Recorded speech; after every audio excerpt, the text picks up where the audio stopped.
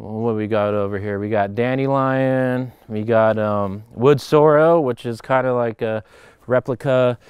It's not a clover, but it's another species of clover, which is really delicious. It has like a lemon lime flavor. And then got like radish flowers. There's no flowers blooming, but you got the leaves itself that are really good. And you got some peppers, you got some rosemary, you got a loquat tree, and you got some aloe vera for sunburns, because I sunburn really easy. That shit sucks. These are really, and these are just like a nuisance weed, but they're so delicious. And you got the roots, you can make like a substitute for coffee out of them. You got chickweed over here. Yeah, they're just, it's crazy what like naturally grow. Like I didn't plant any of this, it just came up. Just kind of like blew in the yard. And it's like rad. A lot of people will just put pesticides and stuff on this stuff, but yeah, it's good. It's good. There's a lot of things behind here. You got a lemon tree, you got an orange tree back behind there. And yeah, it's kind of fun, little fun project before you get out of here. You got peppermint over there. It's, yeah. You got a different species of banana tree. Gosh, and there's always different like fungi popping up, some that are edible, some that are not, depending on what season, and really good stuff. And it's like before all the work that was done here, stuff was like flourishing, like all out, in abundance. Now we just got this little section. I mean, look at these things, dude. I mean, that's a beast.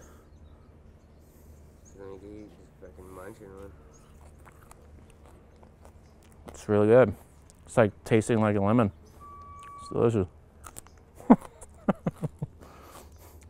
You just come back here and munch on, and you get like, you feel energy, you know, right off the bat, which is good. Yeah, there's a lot of stuff. We had some peppers, we had some habaneros, and we had some ghost peppers. So this is like a substitute for radish. I mean, when the flowers are blooming, that stuff is really vibrant, delicious. So are these though. You can make salads out of these. There's no difference between like taking a bite out of a radish than these. It's just a wild one. So good. Dude, that's so... Yeah, we got like a different type of banana tree. It doesn't produce bananas, but we got a little loquat. It's like those miniature tangerine that are really good. You can just eat the peel and all that, which is really good. Yeah, just delicious. Really nutritious. Rosemary's a plus. Every backyard should have a rosemary bush. The steaks and yeah, zest that shit up. It's good. And we have this thing for a while, power washer. I'm like, fuck, dude, bring this out to skate spots and whatever's, you know, broken up or the sidewalks, you know, cracked up or whatever you're dealing with circumstances wise to make a spot skatable. This thing will definitely blast the shit out of it. Or a spot's too waxy, it's like clear it out and start over again. This thing's good. Have this for a little bit. It's rented, but I'm like, you know, I might take this thing, put it in the trunk and go out and try to make some spots more skatable. He was like tripping out all this stuff. He was like, really, dude? Like, I'm like, yeah. I go see what I got.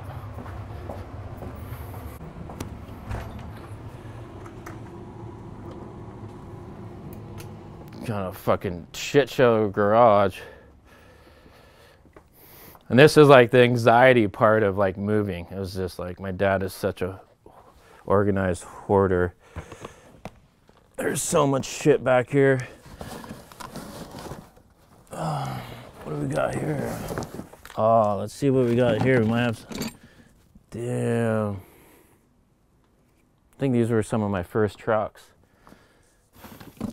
28 years ago. 29. Damn, there's a lot of stuff in here. Silvers, indies upon indies. I think I have some like relic wheels that are like size 30 that were like my first set of wheels. Yeah, there's a ton of shit in here. Damn, these things are back. I'm gonna try these things out. Yeah, a lot of this is just like fucking skate shit.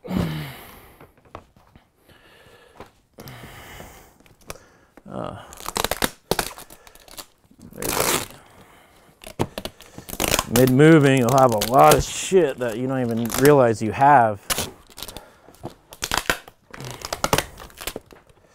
That's the crazy part about this. Damn. All my DV tapes logged. It's like, that's a trip. I haven't even been into this thing. It's just packed. The bomb right there.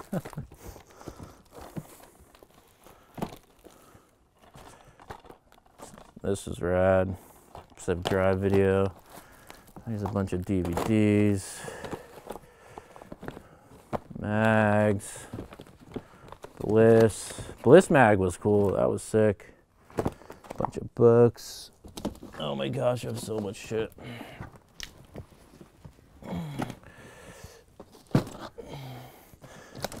I gotta take this to storage anyway, so.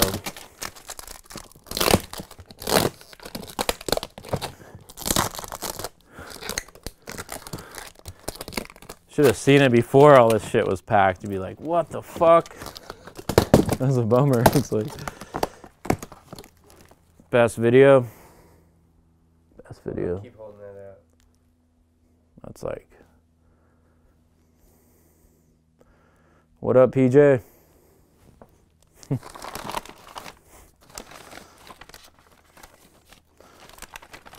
Oh, damn.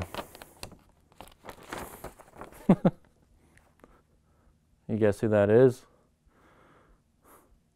Drew this in high school. Smolik.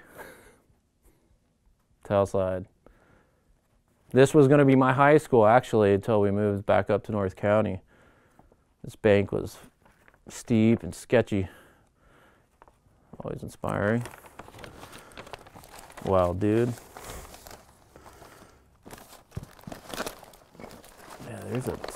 Yeah, there's so much shit in here. I start digging through like the photo albums. I have so much stuff. All these are all videos, DVDs. Oh, I got some more. There we go. Let's check this one out.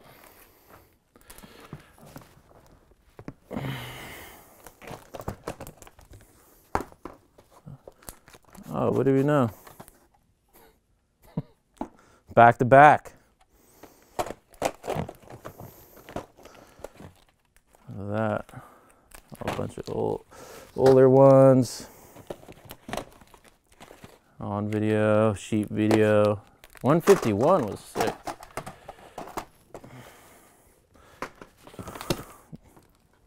Shit's crazy.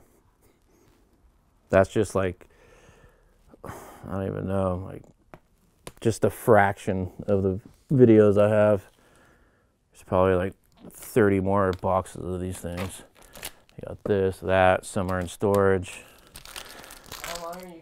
How long have you been collecting videos? How many videos do you think I've been collecting videos from the day the first one I seen. I think that was it's like second virtual reality or secondhand smoke. I mean, I seen H Street videos prior to that, but the secondhand smoke and the Plan B videos are what really inspired me, kind of got me more into skating.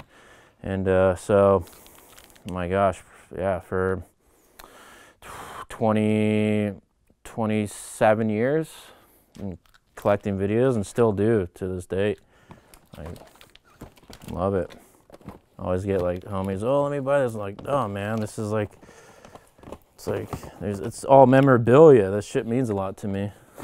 You go back, you know, and think back of how much inspiration and stuff you got from these videos, which is sick.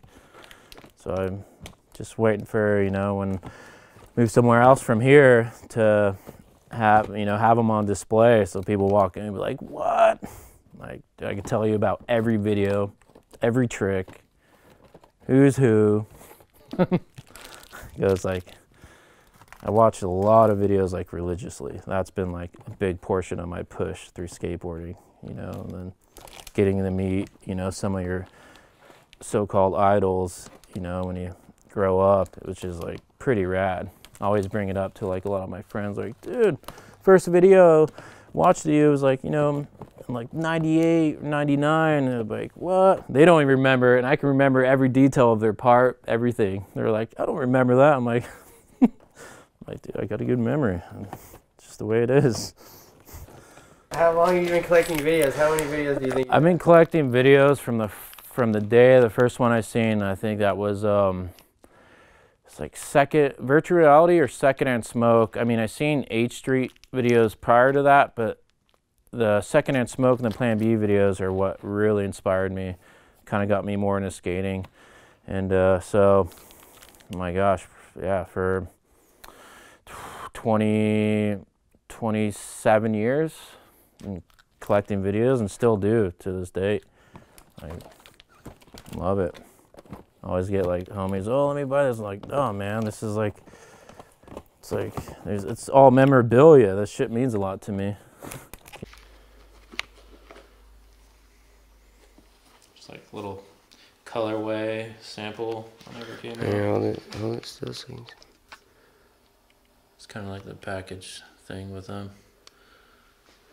The shoes and board. Actually, they weren't too bad. And you got the double stitching and got like a thick tongue. It's like that, how people used to do the double tongues. It's just a trip.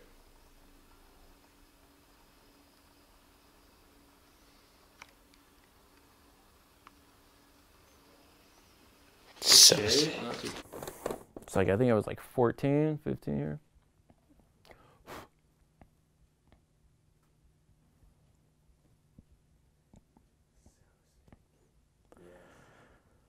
There's like, yeah, there's so much footage in here. Another thing, I want to like transfer all this stuff to like at least DVD or something, because it's like, it makes you think like, how long do VHSs last? What's their lifespan? I always trip out. I always get like sketch, so I take pretty good care of these ones. Like, there's just so much footage. More. Remember just like sending these out, just wherever. Tell kids what these are, dude. They don't know. Yeah, they don't even know VHS, huh? So these are just like all, you know, filming on a high 8 or yeah, or as things got, you know, grown more, VX, but it's basically all high 8 tapes, and then you go and edit through your VCR to make clips, so each clip has like a gap because it's so hard. Or you go in and like edit and you delete shit you worked so hard for. So I don't know, like to go back and like always look and watch these things. It's like, man, this is where, yeah, this stuff sticks. This one is dope. This one's, oh, look at Yellow America. It's a good one. Mouse. Game changer. Definitely a game changer. Shit's already falling. And then as you get more into it, you got all like the homie videos. So these are all the homie videos. Dozens and dozens. Sponsor me tapes. Oh, that shit's a trip. Oh, tell them what a sponsor me tape is, though. Like you said, you send these to kids now. They just got Instagram. Yeah, and that's yeah, it's like nowadays Instagram's like the sponsor me tape for a lot of kids that are coming up and growing and want to pursue skateboarding. Like back then when these things, you know, existed, it's like you go film whatever, your homies' cameras or your parents' camera or whoever had a camera you'd be with. So it'd be like, you know, a big squad of 15, 20 people wanting to do the same thing. So you just learn to work things out and film each other, and then you get back home and go through like how many tapes you went through that day, like four to 6 tapes.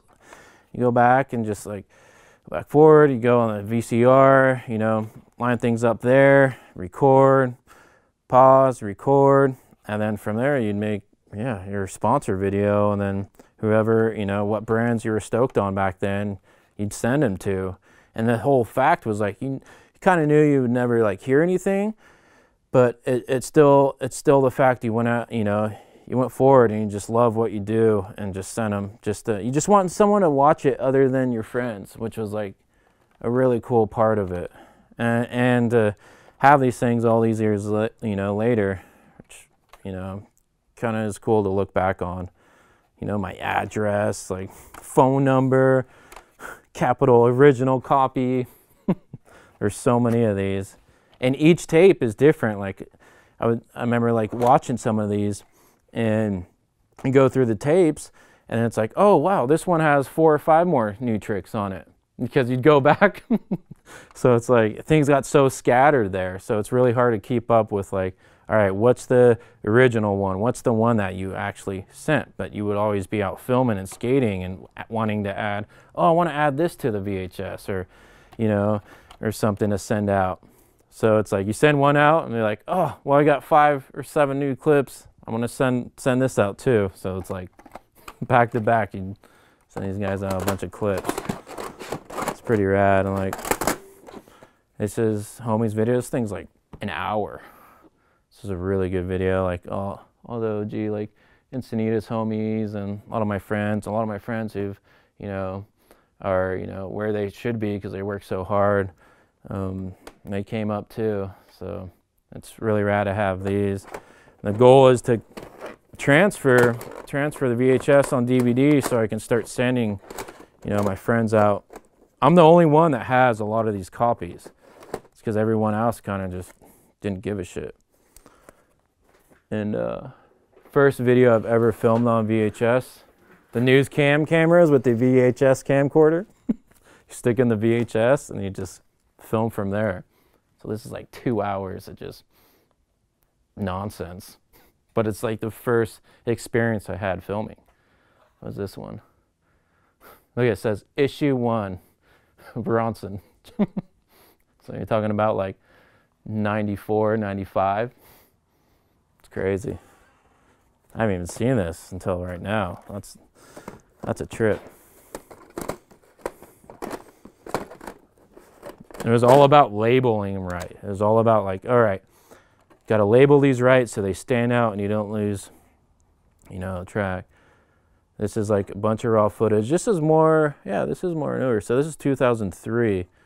So my like DNA part on there, a bunch of San Diego, you know, footage, which another thing, it'd be rad to go there and show you around that school. You'll recognize all the spots for sure. And yeah, this is all chopped up, new footage, and then that DNA part. So yeah, 2003, still a long time ago. It's crazy. Like all my phone numbers changed. It's like Carbon. My friend Dana Shaw, Carbon Video. He is a good filmmaker nowadays, so he's killing it. So it's really rad to have his. This thing's like pristine. I don't even think he has a copy, so it's like another thing that I gotta transfer this stuff so I can get everyone a copy. I'm like the only one that kept anything. Hence, video hoarder. So I just love it. I love skateboarding. It's pretty sick. Yeah, there's this like ever going. This is just one box. There's so many other boxes of just homie videos and LA missions and, you know, Anything Goes, another homie video. Anything Goes, that one was good. It's like an hour long. A lot of my friends. Yeah, some of them still skate, some of them don't. It's like, it's a trip.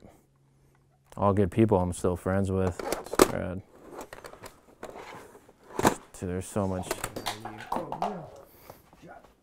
It's alright, dude. It's hard to move around out here. But yeah, there's so much. Man, you had to hop like a barbed wire fence and going in there. First time I'd hear all the skate sounds, and I'd go in, and it was like the first time I was ever, the entire place was hotboxed. It was like all invisible dudes, everyone. I mean, this building was huge. All these makeshift like ramps and flat bars and just all this stuff of all the OGs. I remember seeing Penny in there one time too, like back in the day. And like that was like the hub because it was right next to Earl Warren where Penny had that downhill school line at the end, like that, you know, that iconic line he filmed. So I was down the street and the EG blocks were in between. So you had Capro, or the EG blocks were at the end. Capro was in between. So we'd always go there, and then ended up, they had to shut down the place because some lady, I guess, was making a meth lab in there.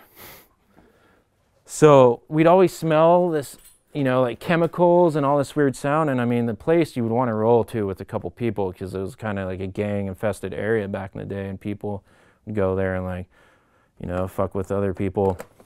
And I remember going in there and hearing about it, and then the cops came, like basically the feds came in all angles, like, what's going on? And they just went right past us, up in the upstairs, and a lot of the place we haven't explored because it was that eerie and just yeah, you didn't want to get caught up. So it ended up being a lady like had a full-blown like meth lab out of there, like, and that place got shut down afterwards, and it lasted maybe like 4 or 5 years. And that was another experience. It was the first time really filming with anyone. It was like OG homies that were like way older, you know, than I was. And yeah, just filming out in that warehouse. You know, things would be like falling in mid-session because it was like disintegrating, like everything was just falling apart. But it was rad to go in there and just like seeing some of the first pros for my first time spot for years. But yeah, that blew it out. Just super sus. But yeah, I would just go in there like hammers and nails and just build shit like all day. You just hung out and just build stuff. But I remember that place being like completely hot box. Like, oh, this is uncomfortable. It was like fully like when I was like 14 or something, 13. But we went back to Earl Warren, came back later and it was all cool. But when you were skating there with like a couple people, it was eerie. Like, it was an eerie spot. Like, just something about it. The energy there and everything was just, there's some shit from the past like lurking around. A lot of gangs too. It's like, it's a trip. And like another warehouse too, it was like right by there. I remember skating. I remember going there and like seeing Cole and a couple other people like skating there, and it was like right where like Poods Park was built. And that was like, it was like all these greenhouses, and then someone bought out the land to start where the park is now. So we had these warehouses to ourselves to build stuff. And I remember skating there at like 6 at night, and it was just kind of similar to Capro. It was, you know, had the similarities. And all of a sudden there's people bashing through the walls with machetes. So there's like machetes just slicing through these like thin metal walls, and we were freaking out. And we were like, what should we do? We were like running. It was like around getting dark. So we're like, what should we do? So there was like another, like there was like a staircase and like this upstairs like little place so you can kind of see what's going on. So we all went up there like, what the hell's going on? And we ran out, and it ended up being like some super sus dudes just fucking with us and didn't want us to be there. But there was like 5 of them. So all angles, you just see like machetes going through the walls, not knowing like, oh my God, this is like a scene from like The Shining or It or something. It's like so sketchy. But now where that place is where Poods Park and the whole community park is. So we'll most likely like end up there too. So it's like background history of it is pretty incredible. And then yeah, my friend Alex passed away in there. Rest in peace, Alex. And yeah, it's place has a lot of good memories and a lot of crazy memories. It's like, yeah, it's a trip. But yeah, do this because there's like so much, like, yeah, just so much to talk about. And I have you ever been to San Diego? Oh. No, it's all good. This won't even be audio. This is just gonna be stickers. Yeah, how sick is this shit? But no, I haven't. Is it a park? No, it's a school. They'll recognize like that famous hallway 10 stair. Everyone skated penny, switch flip, switch frontside flip. Oh yeah. I was there that night too, like as a kid, like 15, man, like just mind blown. Wow,